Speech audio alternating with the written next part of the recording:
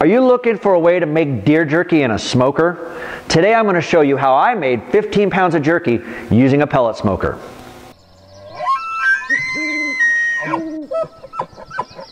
If you love everything outdoors and want to see some creative ways to cook game, then you should hit that subscribe button below and click on the notification bell. Be sure to share this video on Facebook if your friends would be interested. Now to the video.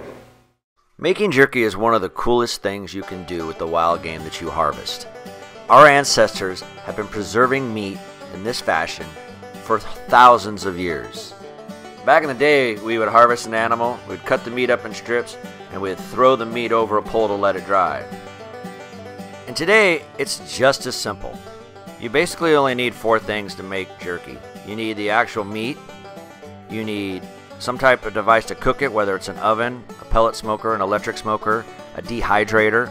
You need jerky cure and seasoning, and you need something to cut the meat with, whether it's a knife or an actual meat slicer.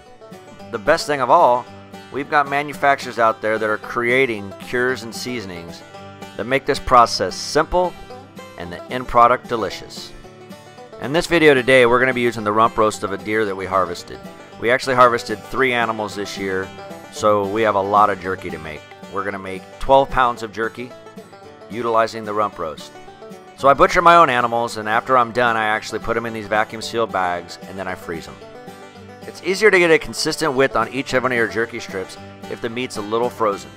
Now, once we get this rump roast out of the bag, we're going to go ahead and we're going to trim off all this fat and any material that doesn't look appealing to eat. Now we're getting ready to slice the meat.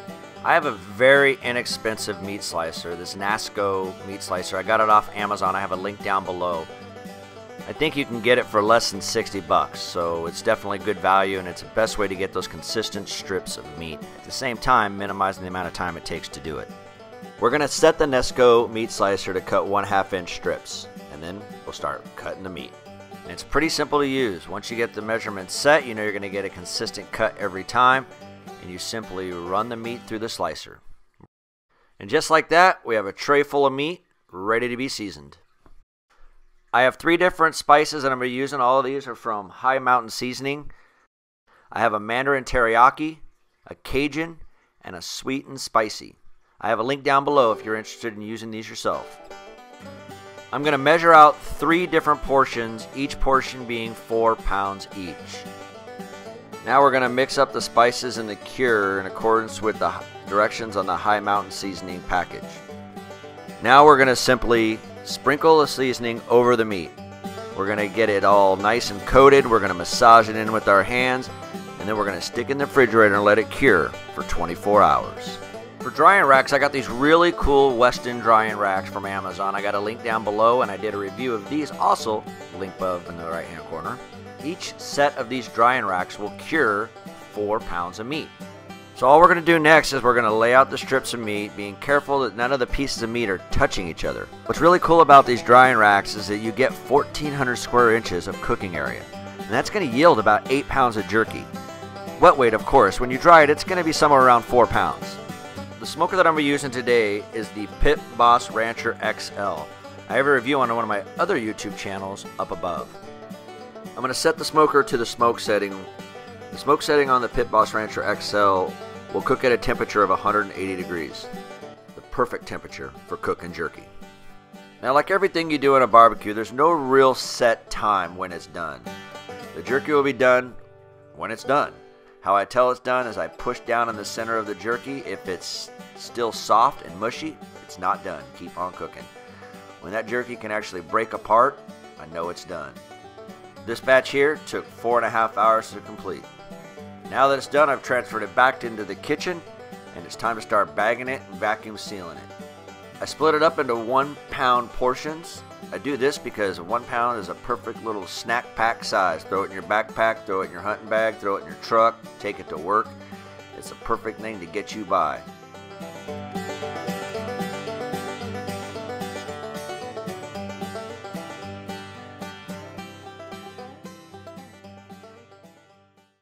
Are you looking for a way to make deer jerky in a smoker? Today I'm going to show you how I made 15 pounds of jerky using a pellet smoker.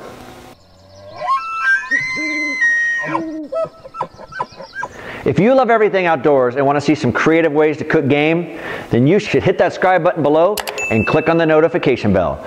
Be sure to share this video on Facebook if your friends would be interested. Now to the video.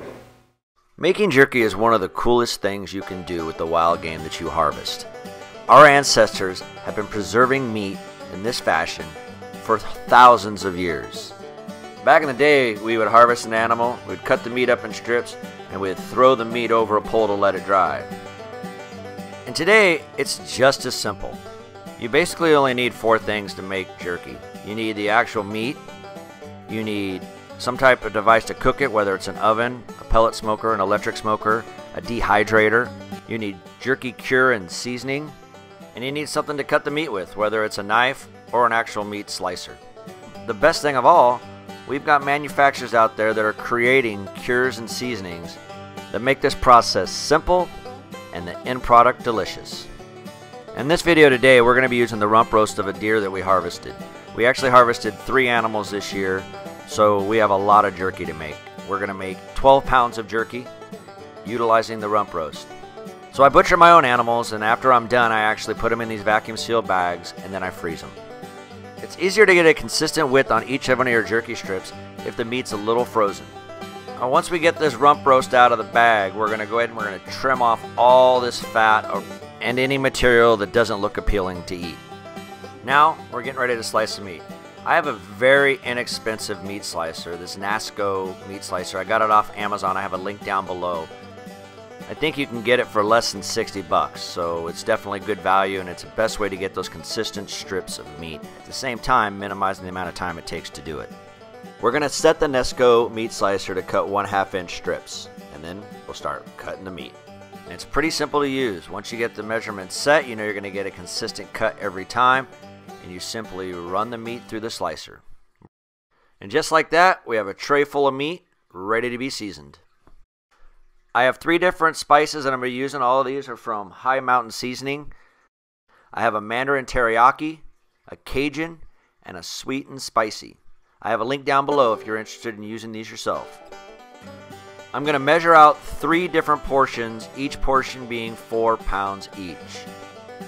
Now we're going to mix up the spices and the cure in accordance with the directions on the High Mountain Seasoning package. Now we're going to simply sprinkle the seasoning over the meat. We're going to get it all nice and coated. We're going to massage it in with our hands, and then we're going to stick it in the refrigerator and let it cure for 24 hours. For drying racks, I got these really cool Weston drying racks from Amazon. I got a link down below, and I did a review of these also, link above in the right hand corner. Each set of these drying racks will cure 4 pounds of meat. So all we're going to do next is we're going to lay out the strips of meat, being careful that none of the pieces of meat are touching each other. What's really cool about these drying racks is that you get 1,400 square inches of cooking area, and that's going to yield about 8 pounds of jerky. Wet weight, of course. When you dry it, it's going to be somewhere around 4 pounds. The smoker that I'm going to be using today is the Pit Boss Rancher XL. I have a review on one of my other YouTube channels up above. I'm going to set the smoker to the smoke setting. The smoke setting on the Pit Boss Rancher XL will cook at a temperature of 180 degrees. The perfect temperature for cooking jerky. Now, like everything you do in a barbecue, there's no real set time when it's done. The jerky will be done when it's done. How I tell it's done is I push down in the center of the jerky. If it's still soft and mushy, it's not done. Keep on cooking. When that jerky can actually break apart, I know it's done. This batch here took 4.5 hours to complete. Now that it's done, I've transferred it back into the kitchen, and it's time to start bagging it and vacuum sealing it. I split it up into 1 pound portions. I do this because 1 pound is a perfect little snack pack size. Throw it in your backpack, throw it in your hunting bag, throw it in your truck, take it to work. It's a perfect thing to get you by.